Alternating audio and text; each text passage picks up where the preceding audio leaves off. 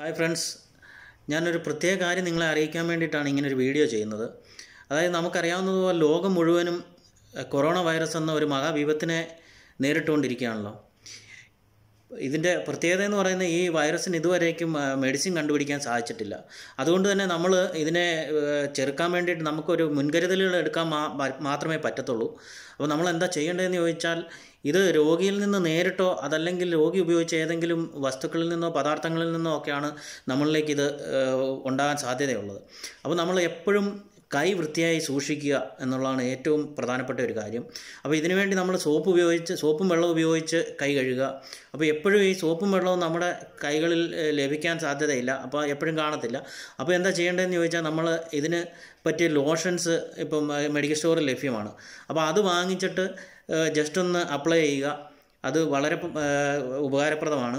അതുപോലെ തന്നെ ചെയ്യേണ്ട ഒരു കാര്യമാണ്, തുമ്മുമ്പോഴും ചുമയ്ക്കുമ്പോഴും നമ്മൾ ഒരു ടിഷ്യൂ ഉപയോഗിച്ചോ അല്ലെങ്കിൽ ഒരു കോട്ടൺ എന്തെങ്കിലും ഉപയോഗിച്ചുകൊണ്ട് നമ്മുടെ മുഖം മറച്ചുകൊണ്ട് നമ്മൾ തുമ്മാനും ചുമയ്ക്കാനും പ്രത്യേകം ശ്രദ്ധിക്കുക. അതുപോലെ പൊതുസ്ഥലങ്ങളിലൊക്കെ പോകുന്ന സമയത്ത് നമ്മളൊരു മാസ്ക് ധരിക്കുന്നത് വളരെ നല്ലതാണ്. അതുപോലെ തന്നെ ഇത് വേറൊരു കാര്യമെന്ന് പറഞ്ഞാൽ, തണുത്ത ആഹാര സാധനങ്ങൾ കഴിവതും നമ്മൾ ഉപയോഗിക്കാതിരിക്കുക.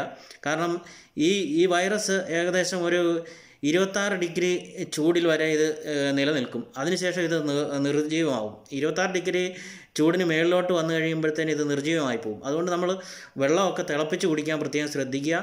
അതുപോലെ തന്നെ വേറൊരു കാര്യമെന്ന് പറഞ്ഞാൽ, ഈ വൈറസ് ഏകദേശം 5 മുതൽ 10 മിനിറ്റ് വരെ നമ്മുടെ മനുഷ്യ ശരീരത്തിന് ഉപരിതലത്തിൽ ഇത് പ്രത്യക്ഷപ്പെടും, അല്ലെങ്കിൽ ആ സമയം വരെ ജീവിച്ചിരിക്കാനുള്ള സാധ്യത കൂടുതലാണ്. അതുകൊണ്ട് എപ്പോഴും നമ്മൾ ശ്രദ്ധിക്കേണ്ട ഒരു കാര്യമാണ് ഈ കൈ കഴുകുക എന്നുള്ളത്.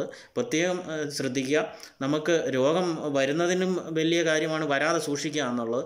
അതുപോലെ തന്നെ ഇതിൻ്റെ രോഗലക്ഷണങ്ങളെന്ന് പറഞ്ഞാൽ പനി, ജലദോഷം, തൊണ്ടവേദന, തലവേദന ഇതൊക്കെയാണ്. അപ്പോൾ അത് എന്തെങ്കിലും നമുക്ക് അങ്ങനെയുള്ള അസ്വസ്ഥതകൾ തോന്നിയാൽ ഉടനെ നമ്മൾ ഡോക്ടറെ സമീപിക്കുക. ഡോക്ടറുടെ നിർദ്ദേശപ്രകാരം ബാക്കി കാര്യങ്ങൾ നോക്കുക. അപ്പോൾ ഇത് നമ്മുടെ ജീവൻ്റെ പ്രശ്നമാണ്, നമ്മളുടെ ജീവന് വേണ്ടിയിട്ടുള്ള പോരാട്ടമാണ്. അപ്പോൾ നമ്മളിത് പ്രത്യേകം ശ്രദ്ധിച്ച് നമ്മൾ കഴിയുന്നതും ഇത് പ്രയോജനപ്പെടുത്തുക.